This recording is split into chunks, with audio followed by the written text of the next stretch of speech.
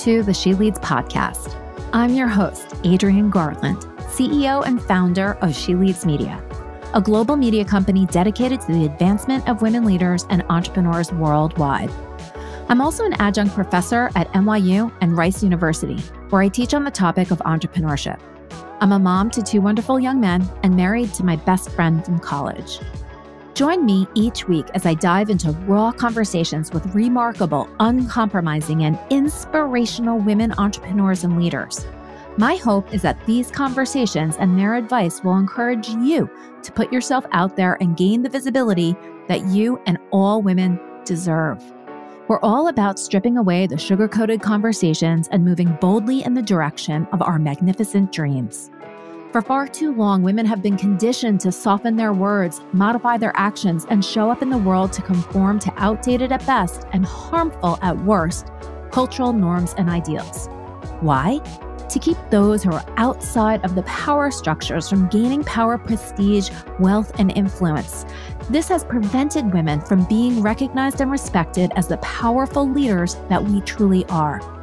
The She Leads podcast is here to shine the light on all the incredible women, to encourage us to show up, speak up, and showcase the amazing work we do. Speak with confidence about the innovative and transformational thoughts that we have, and celebrate the positive impact that we are making in this world, both personally and professionally. So let's do this. Let's lead.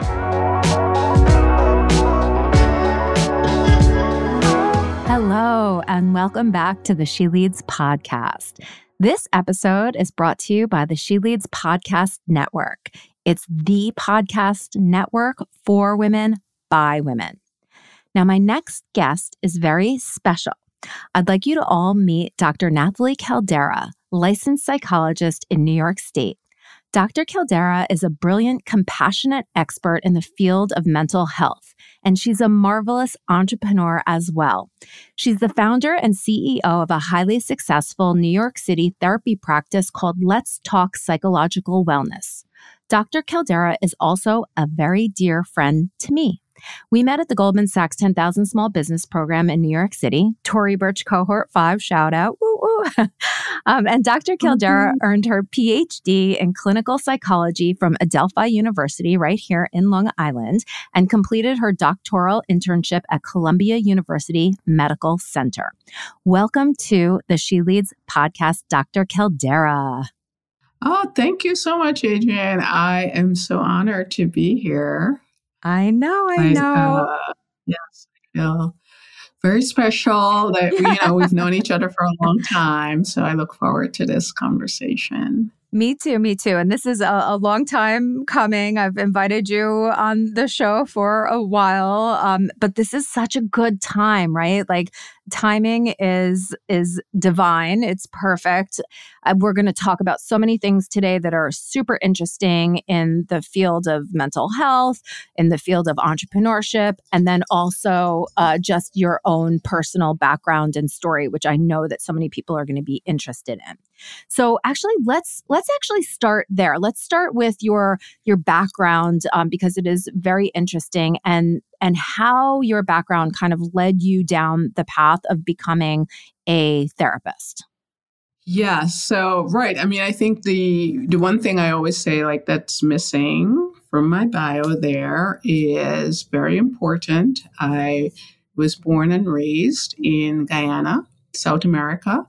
And my family and I immigrated to New York when I was 19 years old. So I, finished high school in Guyana. And really, it was the sacrifice of my grandmother who, left Guyana many years before we did and left her family, everything she knew, and came here on her own and built a life. And then got us here because mainly so that her grandchildren could have opportunities that we wouldn't otherwise have had. Wow. So definitely very grateful to her and also, grateful to my parents who also had to make that sacrifice. And yeah, that's a big part of my background. Well, that sounds like an amazing grandma. What was your grandmother's name? Millicent. Millicent. Well, thank you, Millicent, for bringing Nathalie and her whole family here. I Oh, appreciate that's you. nice. Thank Yeah, you. aw, she's so sweet. Yeah. Yeah, both my grandmothers were very, very special people in my life. I lived with my maternal grandmother when I first started high school because my parents are both teachers and they lived in a very different part of the country from where my high school was going to be. So I spent a whole year with my maternal grandmother, Alice. And so both grandmothers have been very influential in the person I am today. I love that. So here you are, you come to the United States, you're 19 years old, and you go to college, I assume. So tell me a little bit about, what made you choose to go into the field of mental health?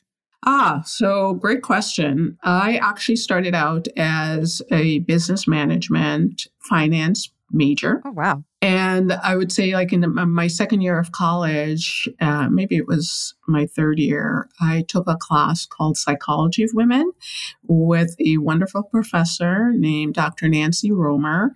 And one of her, hallmarks of the way she taught was really that you must have community experience like outside of the classroom. So like whatever she was teaching in the class, you should have the, attending experience in the community. And so one of the things that she herself had worked at this wonderful camp when she was a teenager, and it was something that she offered after the class during the summer. And I went with that program. It was up in beautiful Rhinebeck, New York, a camp called Camp Ramapo that still exists. And the focus there was working with children who had very traumatic lives and helping them manage their emotions, teaching them skills, classroom skills, as well as emotional regulation skills. But these are children who had like very serious traumatic events in their lives, whether it was physical, sexual abuse. And I really enjoyed that experience so much. One of the reasons I enjoyed it was also because the greenness of upstate New York that reminded me of Guyana. And I came back and I changed my major to psychology, and that was the beginning of my psychology journey. Oh my gosh. Oh, I've never heard that story. I love that so much. Yeah, upstate New York is quite beautiful. I grew up not quite all the way up in Rhinebeck, but I grew up upstate. So I know exactly what that's like along the Hudson River there. So beautiful. Yeah. So that's amazing. So many people, when they, go into therapy, they either join a hospital or they start their own private practice, and then they sort of stay in private practice on their own. Yes, they have a business. And I'd love for you to sort of tell the story, but I'm sure that you had a practice of your own for, several years. But then it's probably your business background that made you think, well, wait a minute, I can serve more people if I have a larger staff of people. So can you talk a little bit about, what prompted you to start your business that you have today? Right. So when I graduated, when I finished internship, one of the challenges I was facing was a giant student loan bill. Oh, no, really? Which is, a reality for so many people who take that leap into graduate school. So I actually stayed working in research. And I did that for about 10 years because research is a field where there are opportunities to be able to repay your student loans a little bit faster. So there are programs where if you are committed to the field of research, you are able to have some opportunities to have those student loans repaid. So anybody out there who is on that path, that's something good to know. After about a decade, while working full-time in research and part-time private practice, I realized that I really liked research, but I loved the clinical work even more. And so I decided to transition to full-time private practice. So I left research and I started full-time private practice. And that offered me an opportunity to really focus on the clinical work. I work primarily with adults, and my focus is really on helping people with a history of trauma manage those reactions, as well as specializing in helping people with anxiety and anxiety-related disorders. What I found was that I was pretty overwhelmed pretty quickly with the number of people who were seeking help. And I was very lucky in those early years, which was about 12 years ago now, that I was able to find other colleagues who were offering a way to teach you how to be an entrepreneur, right? So now we're very lucky, particularly in our field, where there are a lot of opportunities to learn how to start your own private practice or even how to have your own group practice. But 12 years ago, that was not something that was, very available. But I did have the opportunity to find two colleagues who were having a webinar on how to start your own group practice. As I said, I was pretty overwhelmed with how many people were seeking services that I had this very long wait list. And that was the opportunity that they were talking about, that if you find that you have a long wait list, you should be thinking about how you can help more people by hiring other therapists who are not yet ready to start their own private practice, but are on the path to starting their own practice. And so I took that webinar and it was so helpful. But to be honest, it actually, because I had no experience in running a business outside of a solo practice, it took me about a year sitting on the information before I actually took the leap to hire the first person. Yeah, that's sort of how it started. Yeah, that can be very scary, and not just for therapy practice, but for any solo entrepreneur that, they're sort of overwhelmed with work, overwhelmed with clients.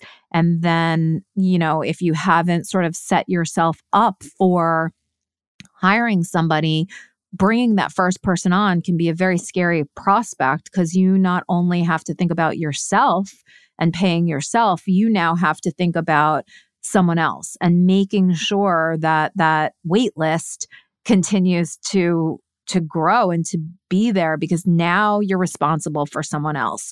So that is something that I find in entrepreneurship. If we don't sort of go into it knowing that, first things first, we need to build a team.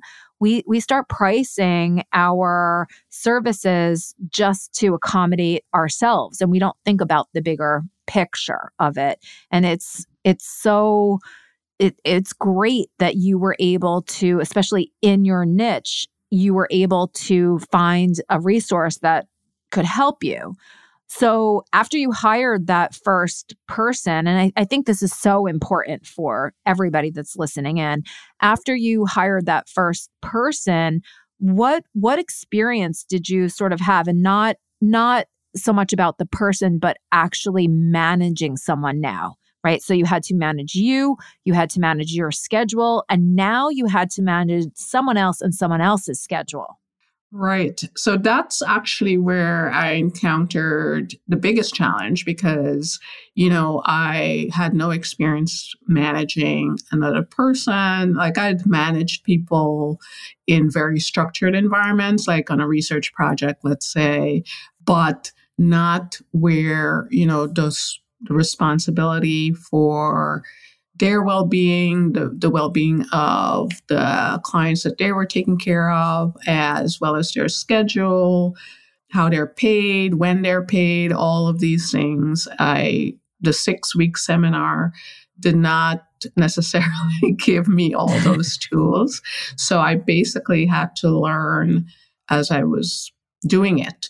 I did one of the ways that I managed it was that I tried to hire one person at a time, and I found that was very helpful in managing this new task or new challenge of really learning to manage people. Yeah. Manage their needs as well as the needs of the practice as a whole. Yeah. Yeah. Now, when we met, your business was growing, scaling, and I believe you were at, 8, 10 people at that point. So you came into the Goldman Sachs 10,000 Small Businesses program, just like I did, in order to figure out, where the opportunities were in order to grow and scale your business. Because as entrepreneurs, that's kind of the message that we're fed, right? Like, if you have a business, you need to keep growing and you need to keep getting bigger and bigger and bigger, right? And Yes. I know it's so funny. We'll talk about this, but so many of the people that were in our cohort, I think, have sort of, we all agreed that we wanted to grow our business and make it more healthy and all of that. And I think that the prospect of scaling, it was sort of overwhelming for a lot of us. And so some have gone on to very great success. We have some people that were in our cohort that are like superstars. And then others have shut their business down. Others have, pulled back, different things like that. So can you talk a little bit about your experience? Because I know things also shifted during COVID. So here you were, Goldman Sachs, trying to grow your business. So can you just kind of take us through that whole entire process? Yeah. So definitely when I started a program at Goldman Sachs, that was the idea, right? That like the standard way that you operate as a business owner is to have the ambition to grow as big as you can. And I definitely, that's all I knew at the time. And I am very grateful for that program in that, I met you and other wonderful people, but I also got the foundations of actually how to run a business, and how to operate as an entrepreneur. I mean, all of the nuts and bolts, I feel that program was really very good at, like every aspect of what the foundation of a business should look like. I do think that there was one, area I know we've talked about at length about that may have set up us for, I don't know, maybe a more even success rate if we had been paired up or mentored by people who were even further along in their business or entrepreneurial journey after the program. But all that said, I think overall I found it exceedingly helpful, gave me a lot more confidence in what I was doing in terms of running the group and, helping, like keeping focused on what the actual mission was while focusing on making sure things were effective in terms of like people had the benefits they needed, the tools they needed, etc. And then, so that was around 2017, 2018, going along with that idea of like growing. 2019, we had our own space. And then, 2020 hit, and it hit everyone in, different ways. And it definitely affected us as well in a significant way. That, as we know, it was a collective traumatic experience for the country and for the world. And people were really seeking a lot more help than before, so much so that we ended up doubling, our staff. Wow. And I think that it didn't really strike me until as we're really recovering from COVID, like years later, that taking a step back and thinking about what does success in business actually mean, and that it could mean different things for different people. And it doesn't necessarily have to mean that you are growing to the biggest or as big as you can. Because what I realized for myself personally is that I actually liked the pre-COVID practice a lot more than I liked the post-COVID practice, which was double in size, many more people to be responsible for, and many, many more tasks and things to manage, people to manage, myself to manage differently, because I have to, pivot to doing things a lot differently. I have to delegate more, think more about how I'm leading, just a lot more responsibilities that I really don't think that, for me personally, like it's something that may sit well with other people, but it really has been very stressful to manage. Yeah. And it was really, we grew at that rate. It was more in reaction to enormously traumatic event rather than it was something that I thought about and decided that this is something that I want. So right now I am in the process of taking a step back.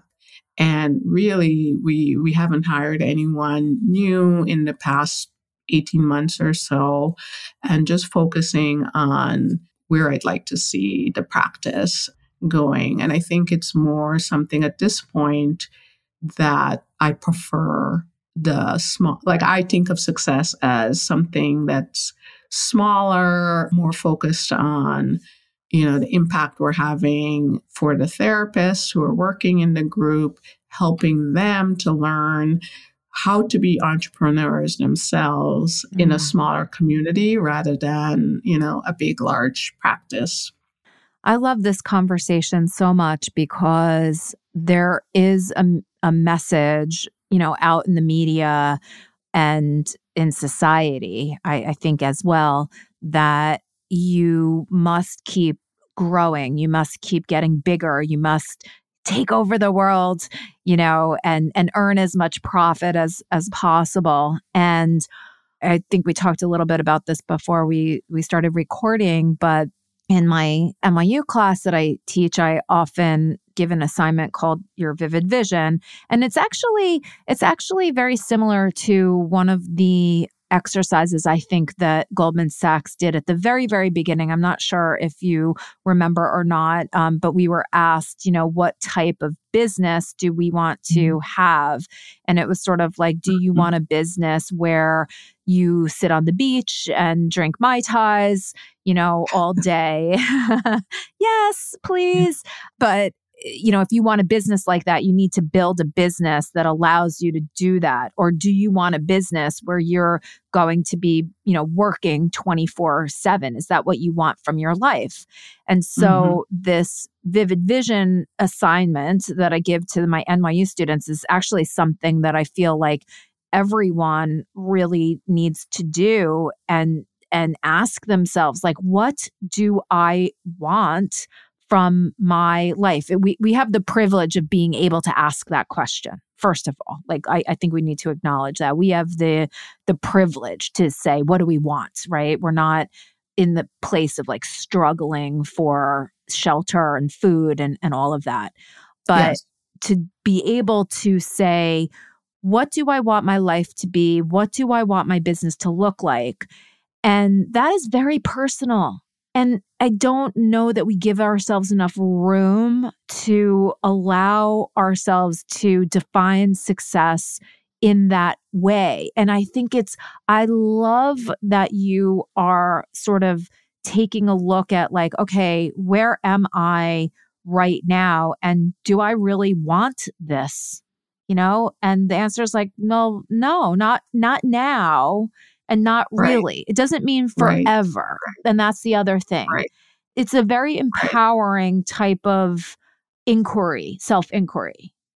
Yeah. And, to be honest, it took me a lot of years to get, to get to that place, and a lot of conversations with colleagues and friends like yourself, as well as, a coach Yep. to come to that Yeah. place. So, it's not something that I would say that I came to on my own. It was something that I spent a lot of time thinking, but also consulting with other business owners, as well as listening to podcasts and reading and, talking to my own coach, who happened to be a psychologist as well.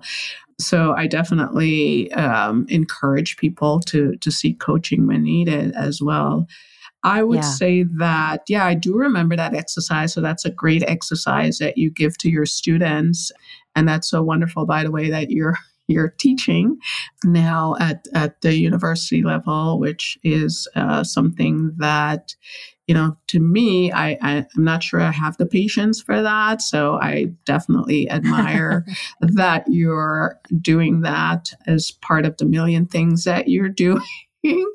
But I do remember that exercise, as well as another very important lesson that that program taught us, which was that you should have an exit plan when you Yes. are thinking about your business. And so your business is supposed to be something, and yes, money is important, but time is actually probably the most valuable asset. So Agreed. thinking about how you spend your time as a business owner is very important. And I think that that lesson about, yeah, what's your vision, as well as what's your exit plan Mm. for this particular endeavor, like, as a business person, are two very important lessons to remember. And I think it's sometimes, I personally felt like it's something would forget along the way, because you get so busy running the business and all the different things that you need to take care of. For me, I also found it challenging to give up the clinical work. Yeah. So while I've been running the business, I've been working as a clinician as well. And so that may have made it a lot more challenging for me. I know Yes. a lot of therapists do the same thing. So it's something to think about, how we operate as well, like how many things we choose to take on that then doesn't give us the time to reflect on these larger questions about, how we're spending our time, how much money we want to make, etc. Yeah. And you reminded me, even just now, about this idea of having an exit plan, whatever that means, whether it's Yeah. selling it to someone else or shutting it down or moving on to your next thing. Again, and I always say I don't like to make sweeping statements, and then I make sweeping statements. But I think that for women, we're not almost encouraged to think about exiting, right? Yeah. And Yeah. it's Yeah. in a lot of ways, thinking about an exit plan is very freeing, because it sort of puts a time frame around it, almost like it's a project, right?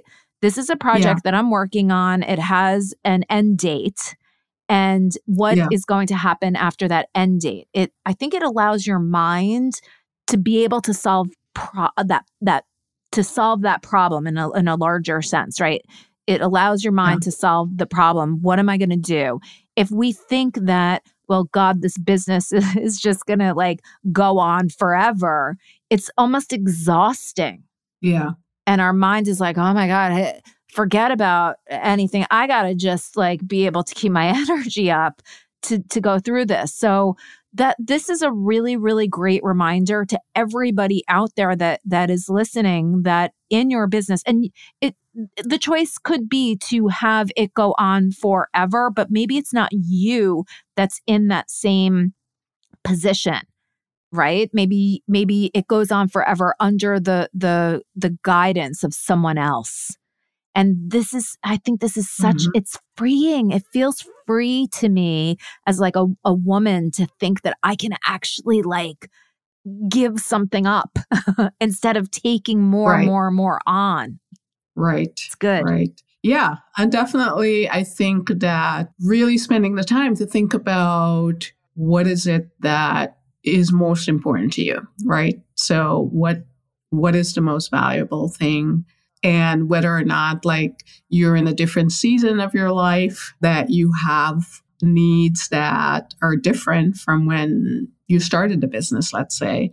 And for me, I feel very rewarded by the fact that I've been, as a group, along with the therapists who have been working over the past 10 years, we've impacted a lot of lives. And I like to say that when you work with one person, you're actually impacting so many other people, because you're also impacting not just their life, but all the people in their life. So all their workmates, all their family mates, all of their friends, and in general, the people, anybody that they're interacting with, you're also helping, because now you have somebody who can, stand in a healthier place, reacting differently, managing differently, that benefits the entire community. So I'm very grateful that I've had that opportunity to impact so many people, and also impacting the therapists who've come through the practice. So a lot of the therapists we've helped either with getting to licensure, that stage of their professional life where they are now independent practitioners, clinicians in the community, but also, most importantly, teaching them the skills that they need as business owners, so that when they are ready to get into their own private practice or start their own private practice, they feel confident and ready. So I'm very grateful that we have been able to accomplish those things. But at the same time, you're right. It's like 10 years later, are my goals still the same as it was when I started the group? And it's not, because I'm older. I'm now on the cusp of menopause. And, that's a great opportunity to sit back and kind of reflect on what my needs are. And my needs for myself, for my daughter, it's very different than it was 10 years ago. So beautiful. And I just want to just acknowledge that, gosh, your business, it's so much more than just a business. I'm like listening to you saying, gosh, I sort of wish that all business owners could have the perspective of not only the people that they're serving, but also the people that are working for them, that you're kind of wanting the best for them and helping them to get to where they want to be. It's such an altruistic type of approach to business, and it's really, really beautiful.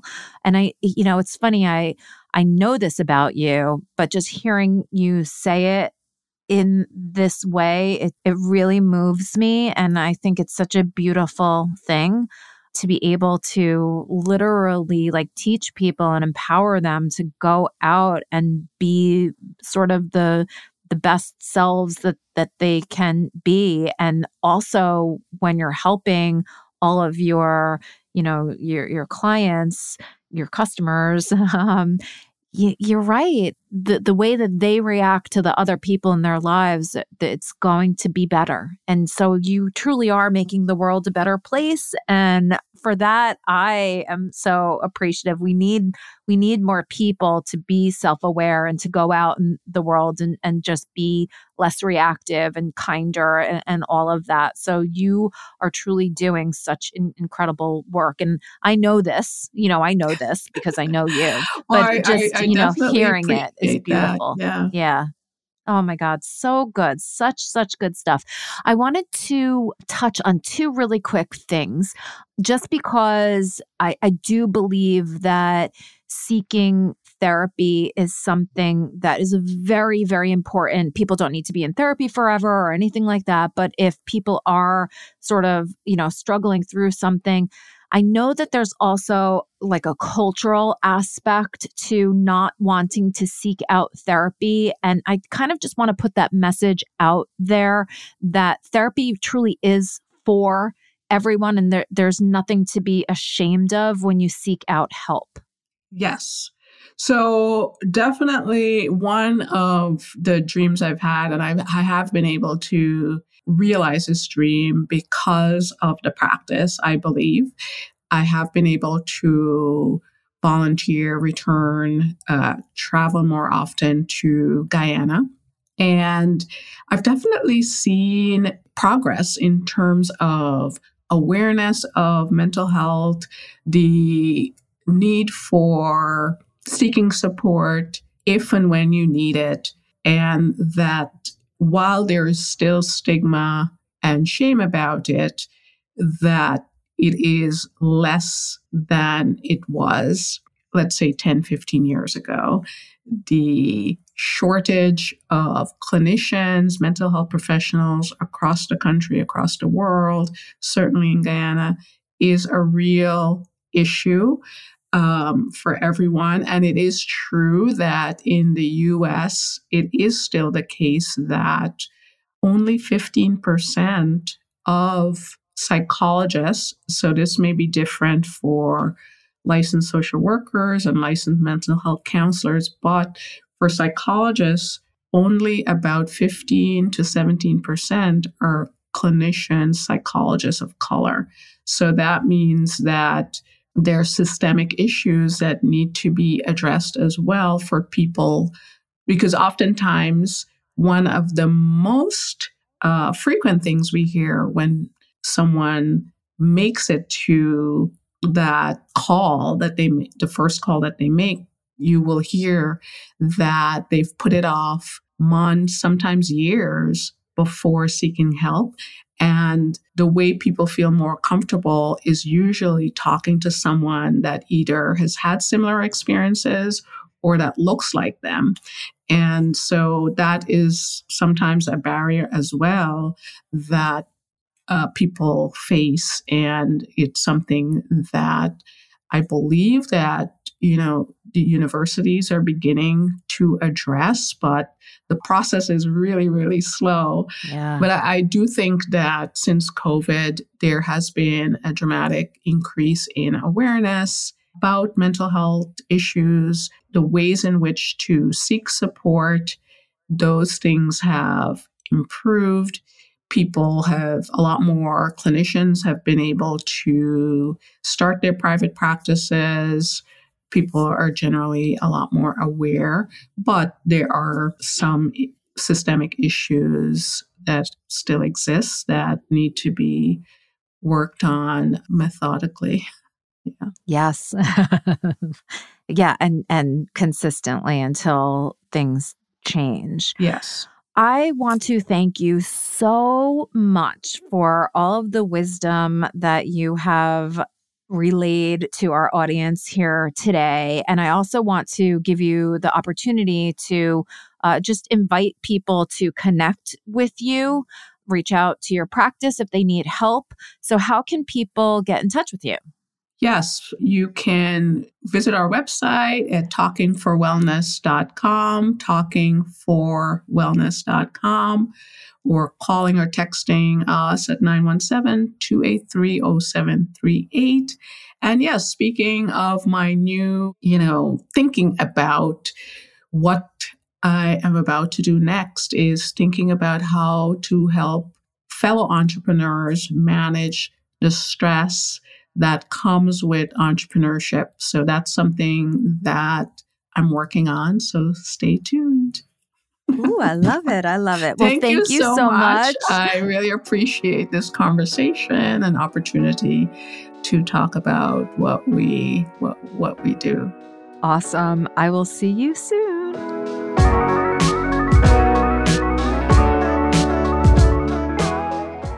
This and all of our episodes are brought to you by the She Leads Podcast Network, the podcast network for women, by women.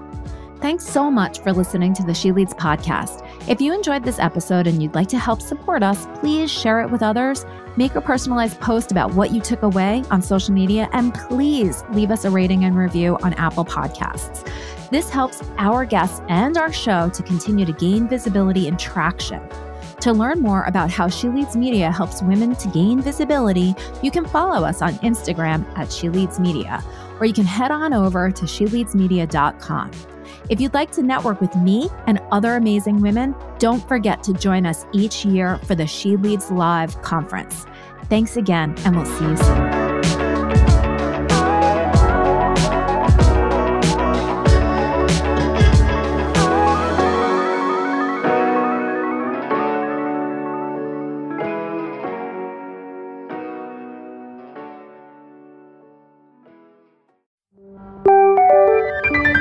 This is the She Leads Podcast Network.